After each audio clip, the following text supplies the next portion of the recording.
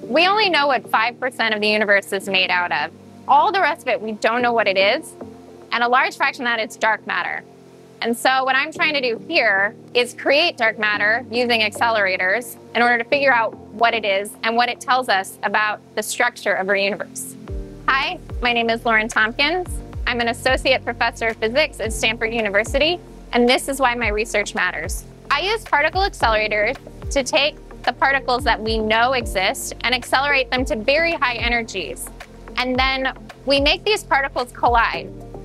And in those collisions, we can try to create new particles, particles that don't exist just around us. And those new particles could potentially be dark matter. The one thing we know about dark matter is that we cannot see it.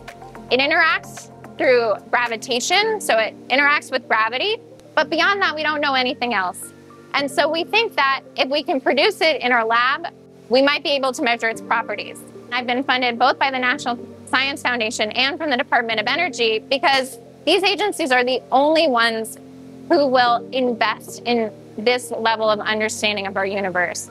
And governments, and in fact, not just our government, but cooperation of governments is what's needed in order to realize these sorts of projects. I often think about particle physics, the stuff that I do, as the ultimate extension of that childhood question of why. You keep asking why does something work like that? Why does something work like that? You'll get down to a description of chemistry, and then you'll get down to a description of molecules, and then you'll get down to a description of atoms, and finally you'll end up at subatomic particles, which is really our most basic pieces of the universe. And this is trying to understand, what are we made out of? What is our universe made out of?